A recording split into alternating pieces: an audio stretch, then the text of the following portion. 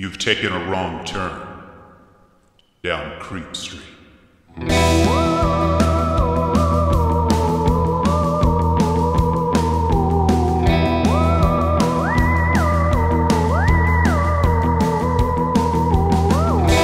Citizens of the Milky Way, I'm Maureen Bogey. And I'm Dylan Hackworth. And you are listening to the Creep Street Podcast. That's right. That is correct.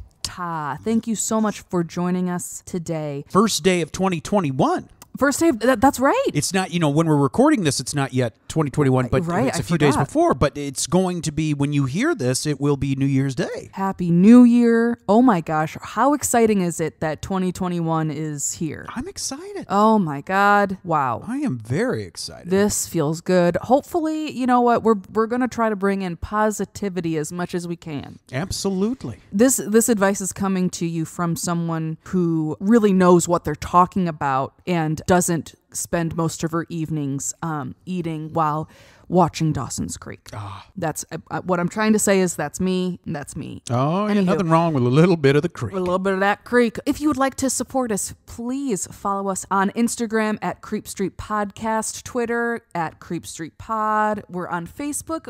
Please let your friends know about us. Tell your friggin' roommate or something. That's 5 right. stars. It really means a lot to us. We also have a Patreon. That's if you right. are interested in contributing to that. And speaking of the Patreon, Dylan, will you please list off the names of the most elite That's who are right. our top tier Patreon donors? We're kicking off 2021 with the best of the best. Of course, the Dream, James Watkins. The Finnish Face, Via Longfist. The Madman, Marcus Hall. The Vivacious Vicky McHugh. The Tenacious Teresa Hackworth.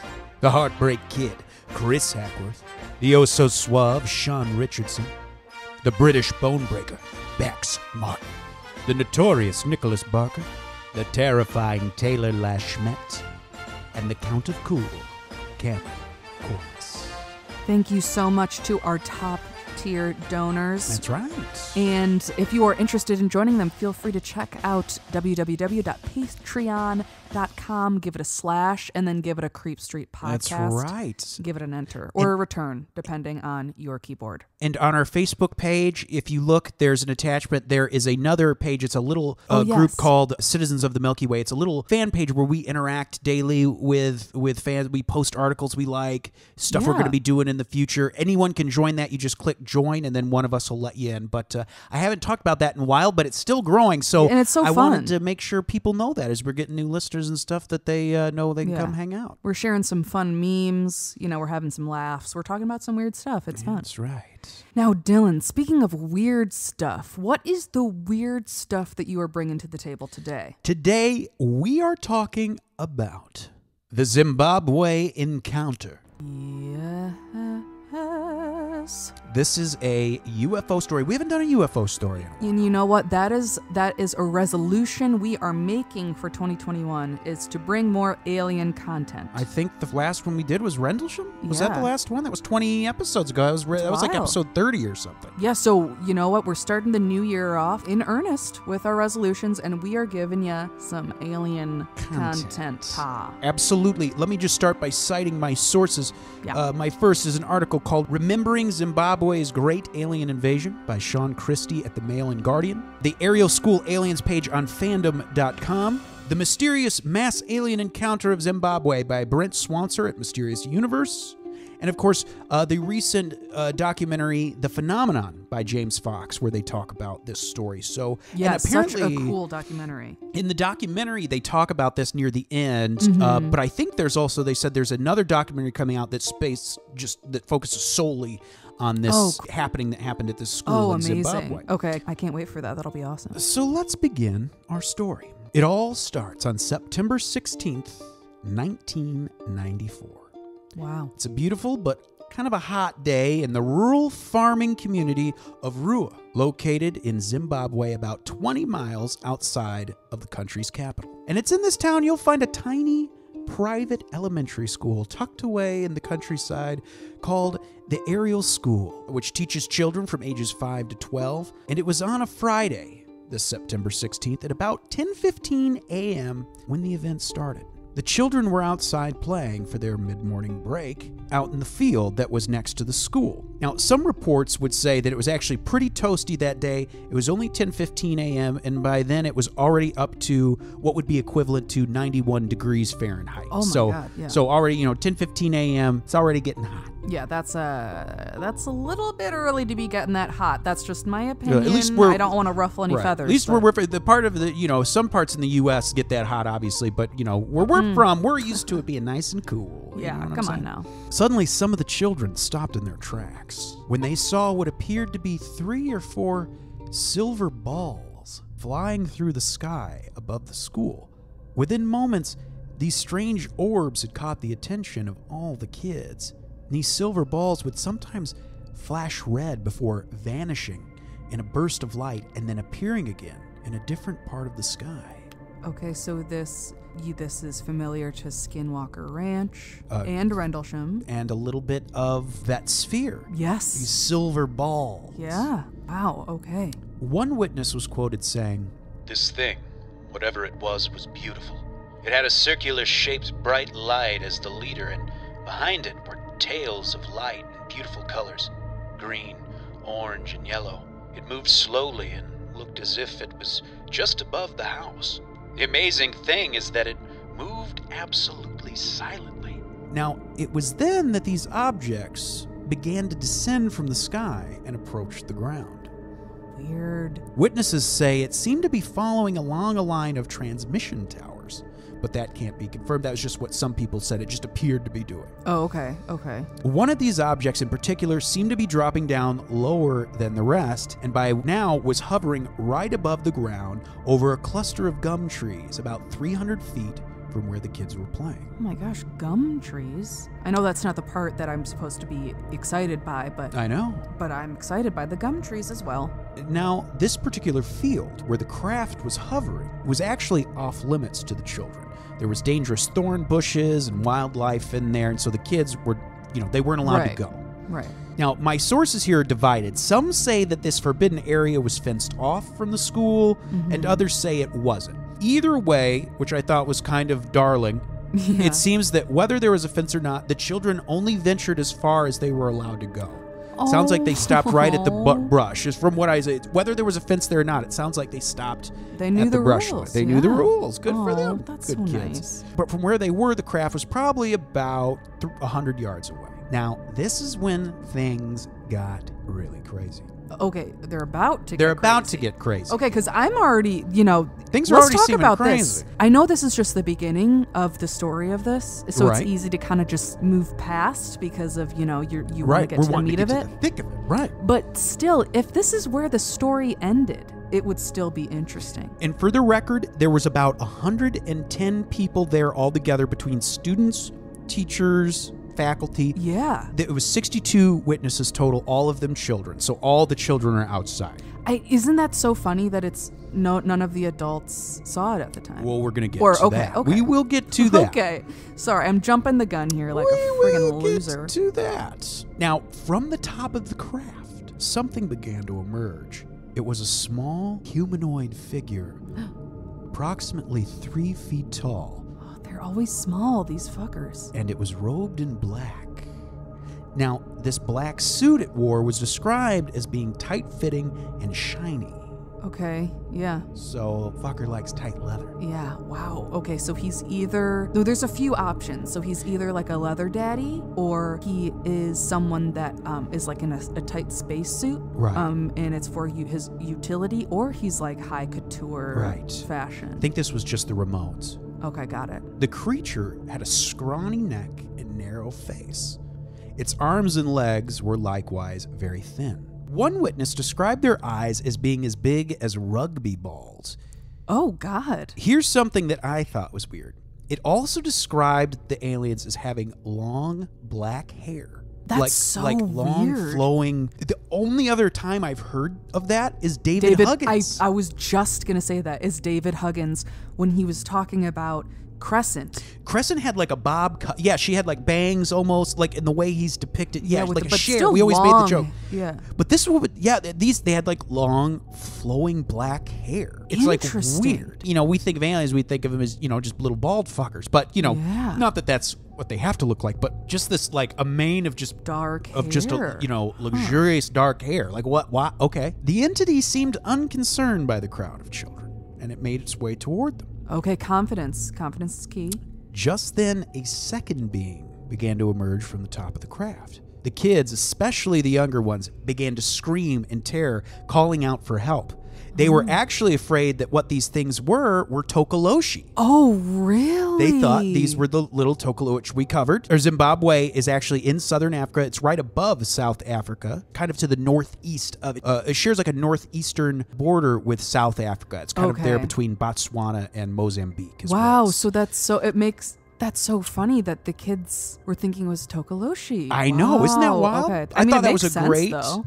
what a great throwback, right? Totally. And I bet that's, kind of what they're described as. Absolutely. You know what I mean? Kind of, Like- yeah. So large swaths of these younger kids, they run screaming back inside of the school, of course. Now, some obviously lingered, captivated by what they were seeing. Oh, yeah. In one of the sources, it described that the first being, when it seemed to notice the children, and some of them that seemed they noticed them right away, and some it didn't. In one source, it said when the first being noticed the children, it vanished suddenly, almost like it got scared, and then it reappeared, or at least something that looked like it, reappeared behind the craft. And it says two of the beings stood there and just silently watched the children from the craft. Like they didn't want to get close. Okay, so these beings might have the ability to kind of like apparate.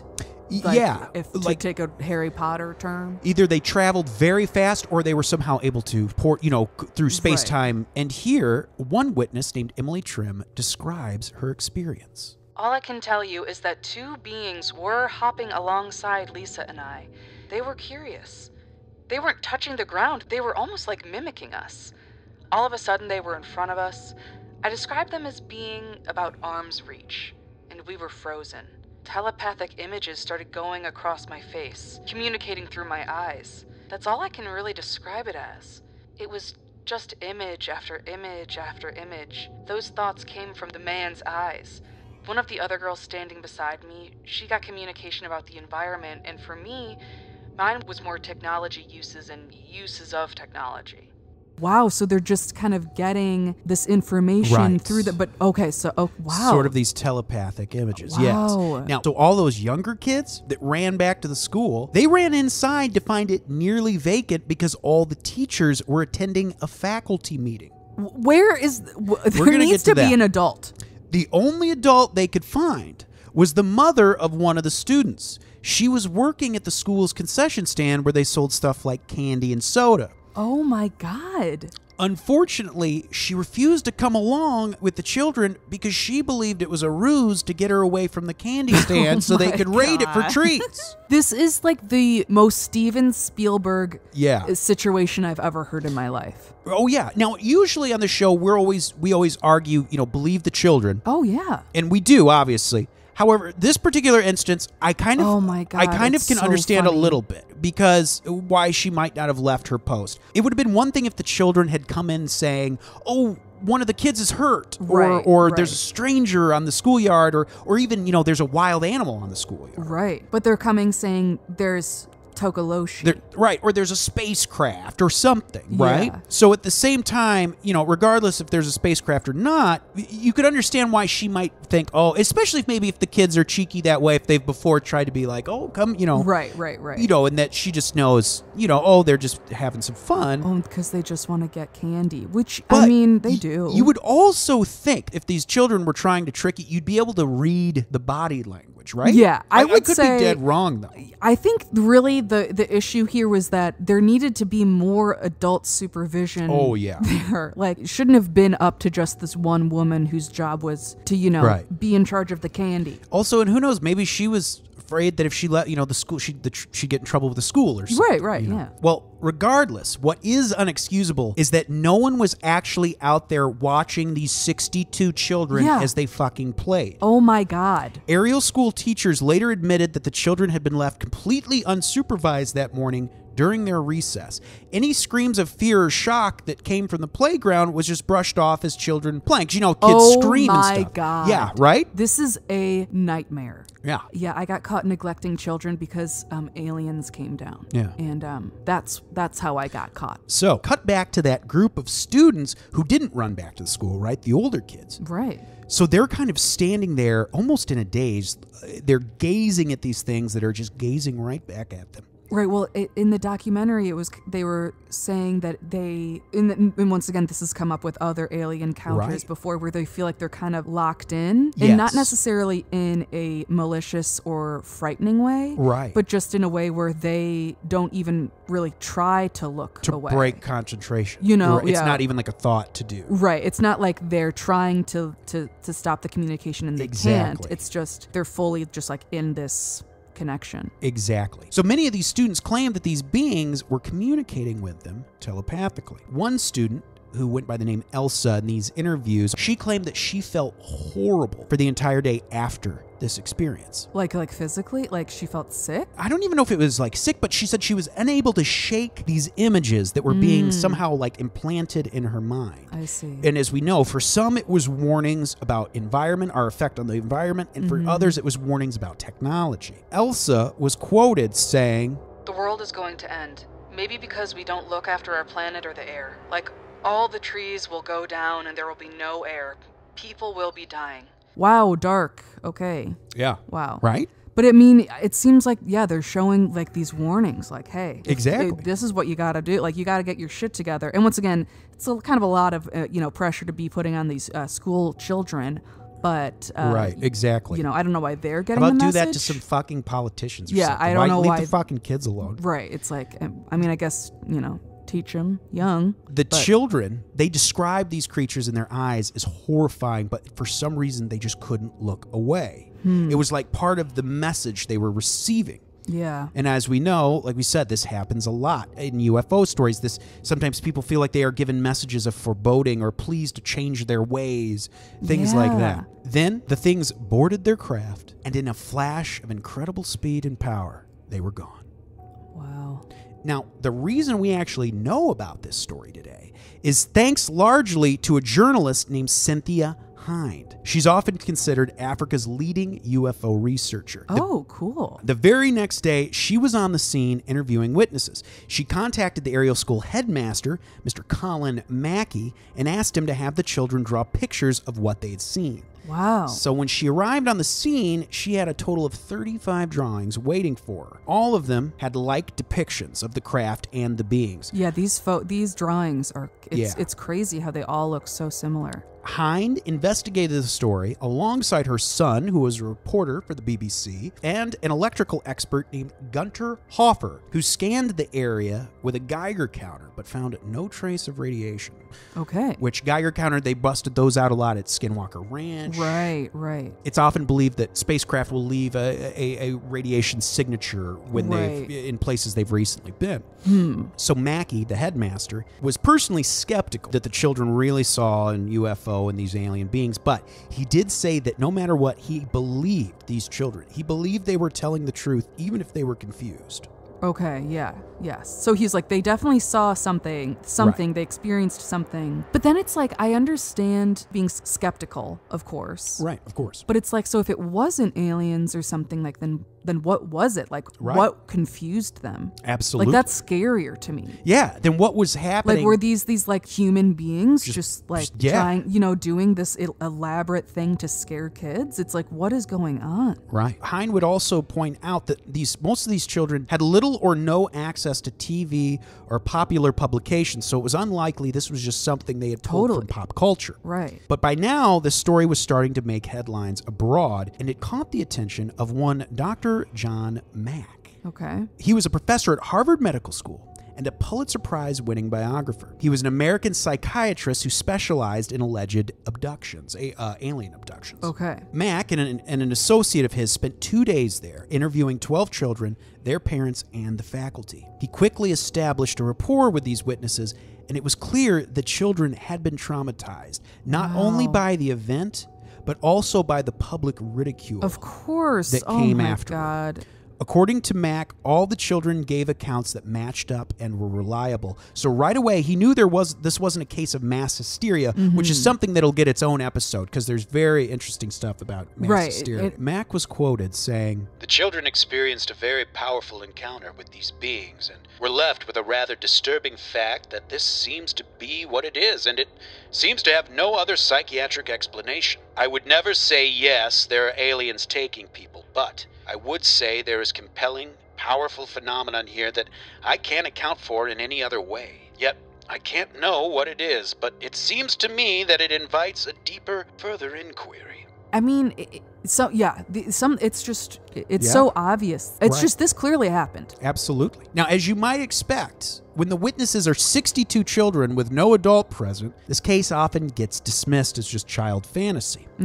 Cynthia Hine would have this to say for disbelieving parents. "What a frightening indictment of our society, that when we are confronted by something we don't understand, we don't even attempt to open our minds to the event." I mean, that's like a thesis statement for this gosh darn podcast. Absolutely. I mean, it's so true. It's like, why are we just writing stuff off when it's like, oh yeah, this is very clearly a weird event. We don't know what it is. It's absolutely. Like, we should absolutely be trying to figure out what happened because this is crazy. Absolutely. I'm so excited for this documentary that's going to come out that's more solely focused on this. But what was the documentary called that we watched? Well, the one we watched was called The Phenomenon. But I don't know what the one's called that's going to be focused directly on that story. But The Phenomenon it's really good. I really hope you guys watch the documentary The Phenomenon because it is just so interesting to see all these kids thinking the same thing. And it's like, it's so easy to think, oh yeah, a bunch of kids together, that's unreliable. When it's like, I think that's probably one of the most reliable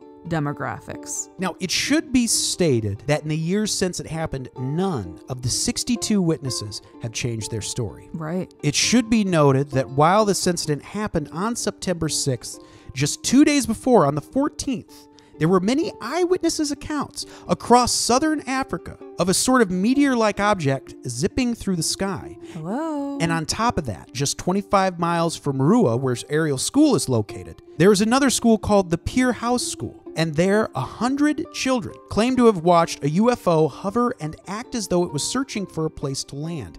At this very same time, 25 miles away in Rua, the radios on all the school buses in the district malfunctioned, producing nothing but static. Scary, but cool, but and fun. I mean, it's everything all wrapped up together. But I mean, wow, clearly something major was going on. It's years later, and the witnesses of the Ariel School event are still ridiculed for what happened to them. That's so fucking stupid. One former student who was interviewed in my source from the Mail and Guardian says, 62 kids between the ages of 6 and 12 saw the aliens land and get out of their little ships. When the kids returned to class, they were completely freaked out and couldn't stop nattering about little men who looked a bit like Michael Jackson. The teachers told them to shut up, as teachers are wont to do, and classes proceeded. But the next day, school received a bunch of calls from parents wanting to know why their kids were spooked. It got so that the teachers started to freak out too, and a UFO expert called Cynthia Hine was invited to speak to everyone. It was via her, I think, that we heard about a famous shrink who was coming to the U.S. to assess the children. What was his name now? Mack, Dr. John Mack, who I heard was killed by a drunk driver a few years back. In my sources, there was a link to another story, and I wanted to briefly just talk about it here at the end, because the humanoids in this story are strangely similar to the ones of the Zimbabwe story. Oh, okay. Here we go. This sighting happened on February 2nd, 1971 at about 8 p.m. This happened in Finland. Oh, on a rural road in Finland. Two women were driving when a bright light appeared behind them and began to follow the car. They stopped the car, and so did this craft. And then suddenly, from it came a humanoid approximately 3 feet tall, wearing a greenish-brown suit. Okay. It crossed the road with a series of little jumps. on the face, where the face would be, there was a plate almost like a, they said it resembled a sort of deep sea diver scuba outfit, like those sort of tank, like it had a little window or something on the front. Oh my gosh, yeah, because it's, I'm only assuming this must, he's in a different dang atmosphere. He needs some kind of, gear. And they said apparently they had little arms and legs, but nothing to indicate that there were fingers and toes. And just a few days later, on the 5th, 2 Finnish lumberjacks. Oh, okay. A 21-year-old woman and an 18-year-old woman also spotted something similar in the woods on their way back home from working. I'm, first of all, just excited that these are 2 lady lumberjacks. 2 lady lumberjacks. Very cool. But going on, that's the end of the story. That's the end of the story. So these are similar-looking creatures, but just in a different part of the world. Wow. Weird, but I gotta say, I'm getting kind of a cuter vibe. That it jumps across the road, and it has a little mask. Absolutely. Wow. Absolutely. Okay, so so we got the Finnish version, and then we got the Zimbabwe version. So wow. Okay, crazy. I really am looking forward to this documentary. Me too. And I would love to hear what you guys think about the Zimbabwe encounter. That's right. Citizens of the Milky Way, that's going to wrap it up for today's episode, the Zimbabwe Encounter. Thank you so much for joining us for our first episode of 2021. We hope you have a happy new year. Yes. And just a lovely day as well. Absolutely. We thank you all for your support. If you want to support the show, go to patreon.com/CreepStreetPodcast. My name is Dylan Hackworth. I'm Maureen Bogey. Citizens of the Milky Way, good night and goodbye.